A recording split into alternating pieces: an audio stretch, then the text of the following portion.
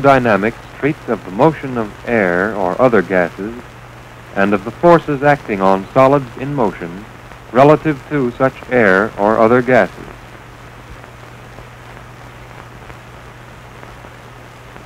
Relative wind is the motion of the air with reference to a body. It may be the result of moving air and a stationary body, or still air and a moving body, or both air and body may be moving with reference to the earth. In this case, the relative wind is the algebraic sum of the two motions.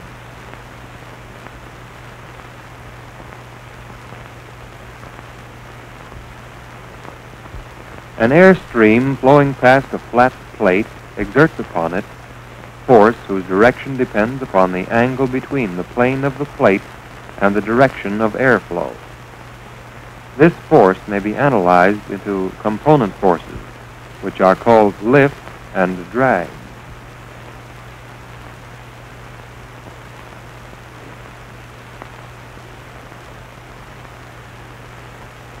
Lift acts at right angles to the relative wind, and drag acts parallel to the relative wind.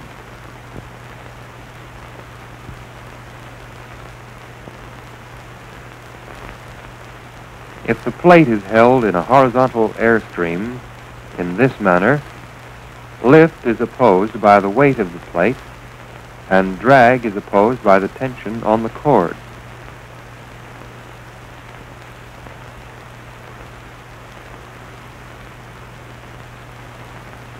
The acute angle between the relative wind and the face of the plate is called the angle of attack. This angle may have any value from 0 to 90 degrees and may be either positive or negative.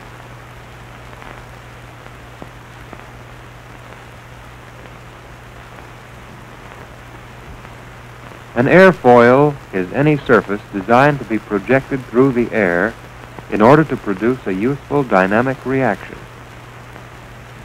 Airfoils which have been studied and used vary widely in form. This is probably the most common type of airfoil section.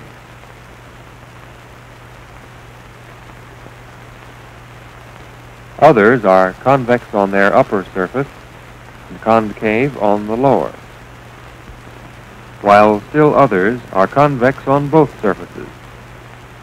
Relative thickness and curvature of airfoils vary considerably. In general, a line through an airfoil's leading and trailing edges is known as its chord. This is the case with an airfoil having a symmetrical double convex camber. In an airfoil which is convex on its upper surface and concave below, the chord corresponds to the arc of the medium camber. In other airfoils, it is the line of a straight edge brought into contact with the lower surface at 2 points.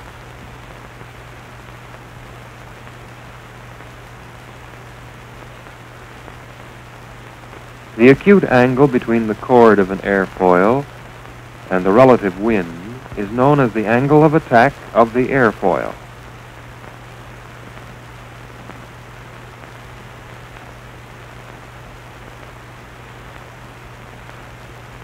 A wind tunnel is a device for testing reactions on airfoils and other aerodynamic shapes. It usually consists of a large tube with a constricted throat. A propeller produces airflow, and a honeycomb arrangement is placed at one end to ensure straight airflow.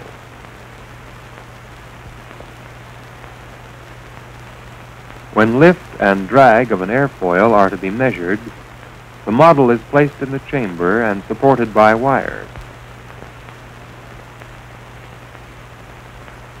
One wire runs from the model through the top of the tunnel to a balance arm which is weighted so as to maintain tension and compensate for other forces.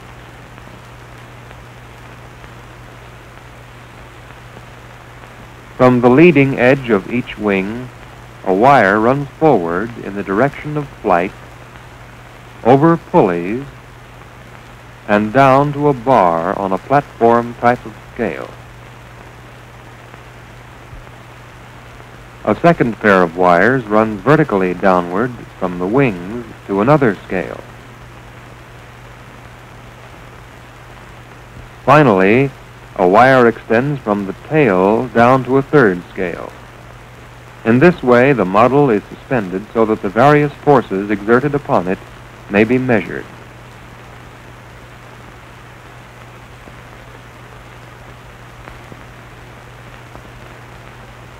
The position of the model is observed through sighting scopes. With the air flowing at the desired velocity, drag force is exerted upon these wires. Front lift is measured as the actual lifting force upon these wires. Rear lift as the force upon this wire. Total lift is the sum of front and rear lift.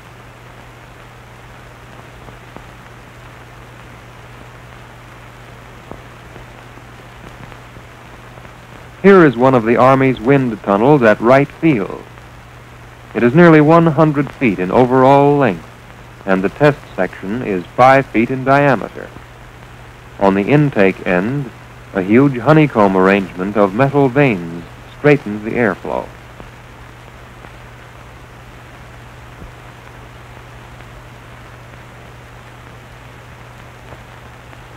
Four electric motors of 400 horsepower each furnish power to turn the fan. Two of the motors are shown here. There are two others inside the tunnel.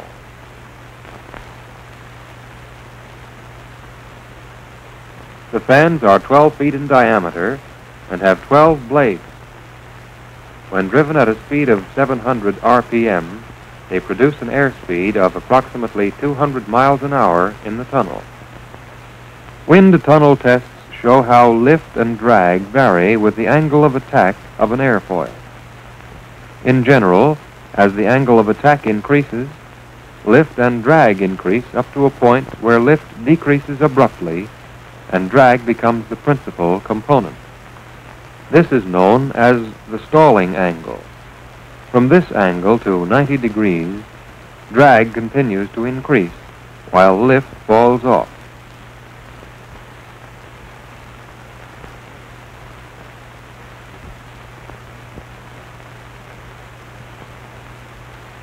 At 90 degrees, the airfoil acts like a flat plate. It has maximum drag and negligible lift. Wind tunnel tests have also proven that for any given airfoil, lift and drag vary directly with the area of the wing. If the area is doubled, lift and drag are also doubled.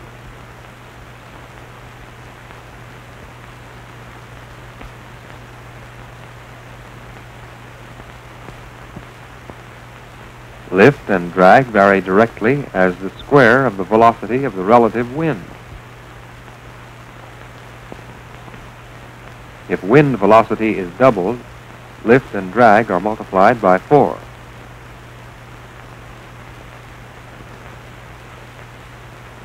Lift and drag are directly proportional to the density of the air passing over the airfoil. If air density is doubled, lift and drag are also doubled in value. Expressed as an equation, the lift is equal to a coefficient which is determined by the angle of attack and shape of the airfoil,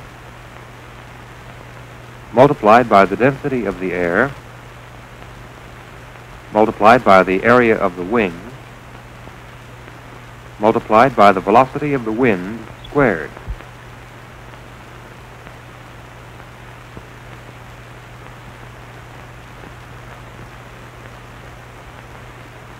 Drag equals the coefficient which is determined by the angle of attack and shape of the airfoil, multiplied by the density of the air, multiplied by the area of the wing, multiplied by the velocity of the wind squared.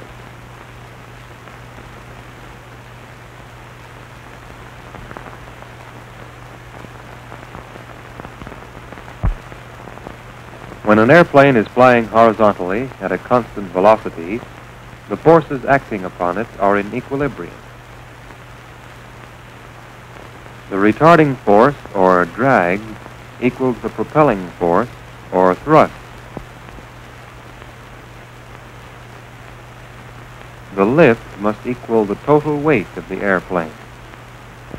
Therefore, the lift and drag equations serve to determine how much weight an airfoil will lift under certain conditions and how much thrust horsepower is required to overcome the total drag of the airplane.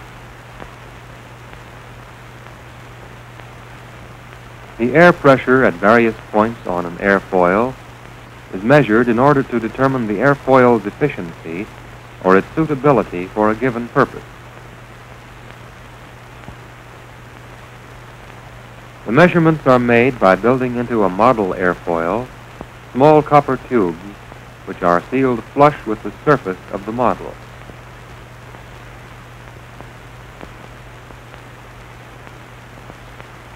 These tubes extend from the model to a pressure measuring device outside the tunnel.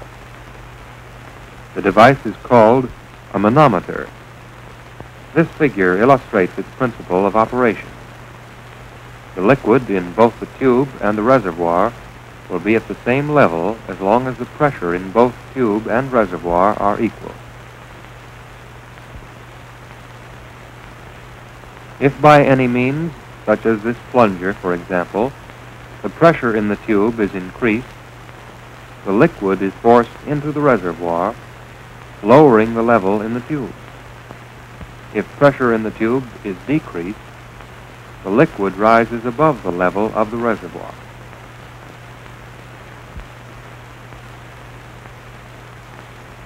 In a device such as this, if the liquid in the tube is subjected to varying pressures, the level will rise above or fall below the level of the liquid in the reservoir as the pressure is decreased or increased. Reading of liquid levels provides an accurate means of determining pressure differences.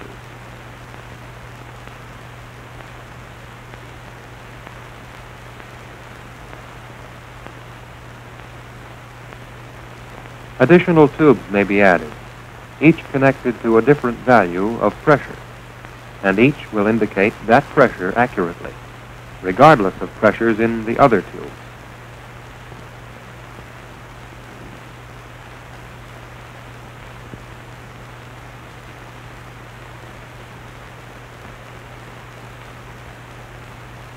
Operating on these principles, this bank of manometer tubes is used to determine pressures on an airfoil. Because all tubes are at the same pressure, being exposed to the atmosphere, the levels in the tubes are equal. For test purposes, each manometer tube is connected to a different point on the surface of the airfoil. The majority of these test points are located on the leading edge and upper surface. Relatively few are placed on the lower surface. Of course, this is only a schematic representation of the connection. In actual practice, tubes run from the manometers through an opening and inside of the airfoil to the test points.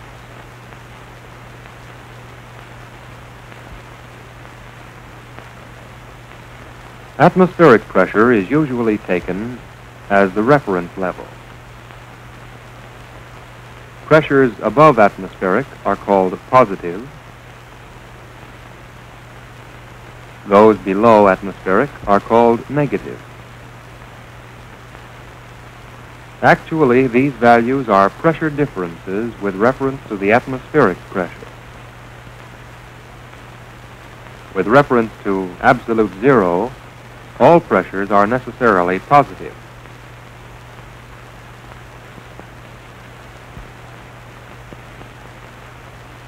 The model airfoil is placed in the test section of the wind tunnel.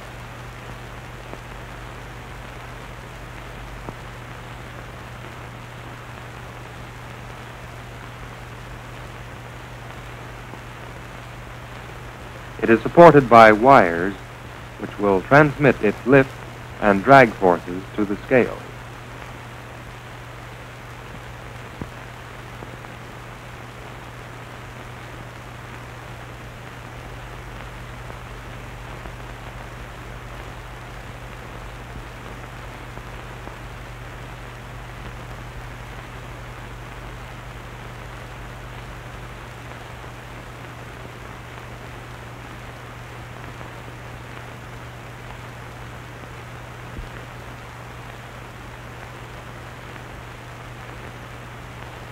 Tubes which connect to the test points are passed through an opening in the tunnel wall and connected to the manometer bank. The manometers, being at equal pressures, are at the same level and are connected to the airfoil. Thus, from each manometer tube, there is a direct connection to a definite point on the surface of the model airfoil.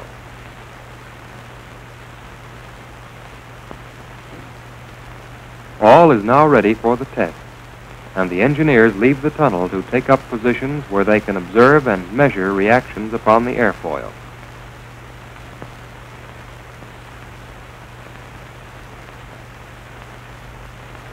The motors which drive the fans are started.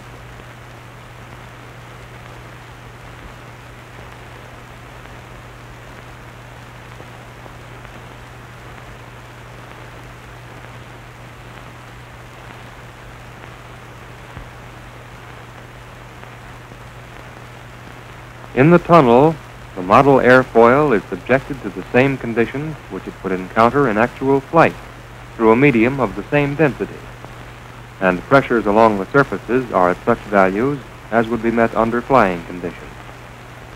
The manometer tubes tell the story. Levels fluctuate slightly as minute variations in airspeed or density occur, but the ratios are constant, and the position of the liquid in the tubes shows both positive and negative values for the airfoil. The tubes are photographed to assure simultaneous readings of all tubes, and the photograph is used by engineers to plot the pressure curve.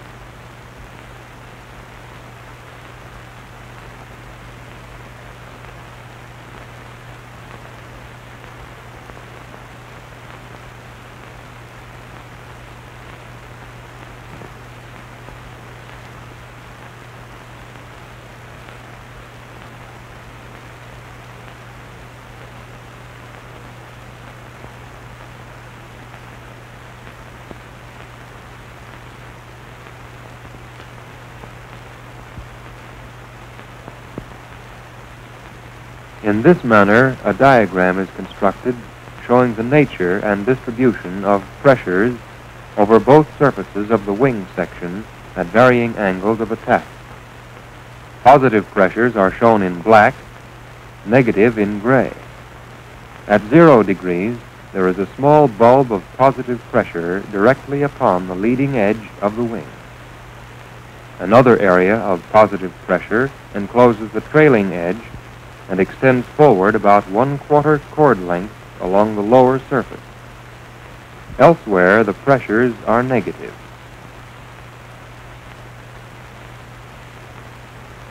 As the angle of attack is increased, the positive pressure bulb moves lower down on the leading edge and back along the lower surface of the wing, enclosing the trailing edge. The negative pressure distribution remains fundamentally unchanged, although its values are greatly increased. This diagram indicates that the wing has begun to exert a considerable lift.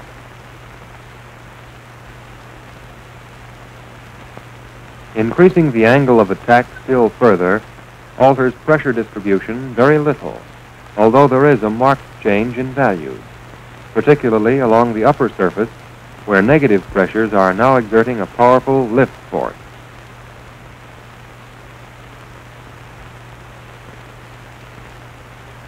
The wing is now approaching its stalling angle. Positive pressures have changed very little in either distribution or value. The negative values, however, have increased somewhat, especially at the leading edge. By further increasing the angle of attack, Positive pressures remain practically unchanged in both value and distribution, but the value of negative pressure continues to increase.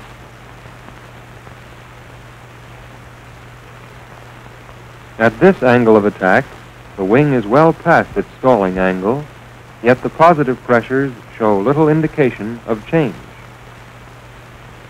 With the negative pressures, the greatest change is noticed at the leading edge of the wing, where the area continues to expand, and the outline of the pressure area is extremely irregular.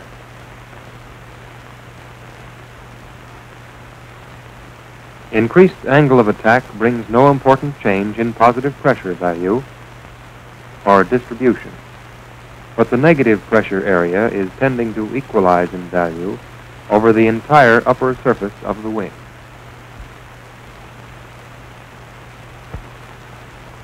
At this angle of attack, the forward protuberance disappears completely, and an area of nearly equal negative pressure blankets the entire upper surface of the wing. Positive pressure areas still show no important change.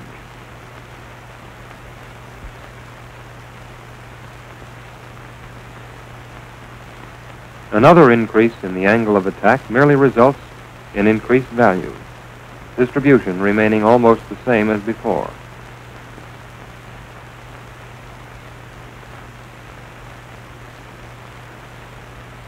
At this final angle, pressures have reached still greater values without any appreciable change in distribution.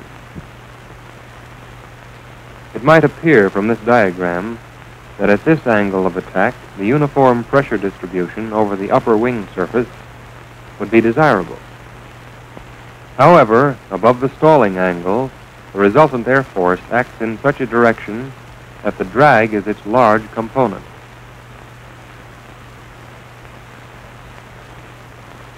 An airfoil at rest in still air is at atmospheric pressure over its entire surface. It has been shown that airfoils derive their lift from the pressure differences acting upon their surfaces, the negative pressure difference upon the upper surface at normal angles of attack being the major component of the lift force. Now let us see what happens to pressure values and distribution at negative angles of attack. From 0 degrees, the angle is decreased to a slight negative value. The positive pressure bulb on the leading edge is practically unchanged.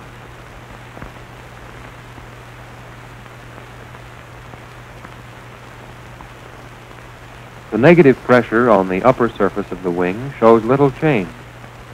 However, the negative pressures along the lower surface begin to increase at the leading edge.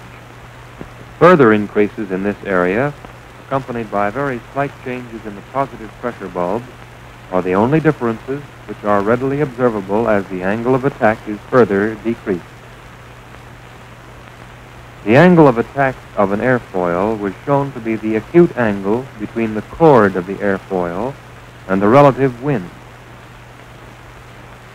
The angle of attack of the airplane as a whole is the acute angle between the longitudinal axis of the airplane and the relative wind. The difference between these two angles is constant for any given airplane and is called the angle of incidence.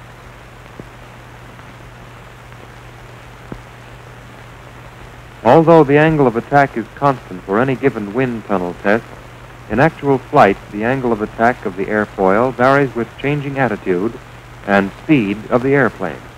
Consider the case of an airplane flying horizontally at a small positive angle of attack.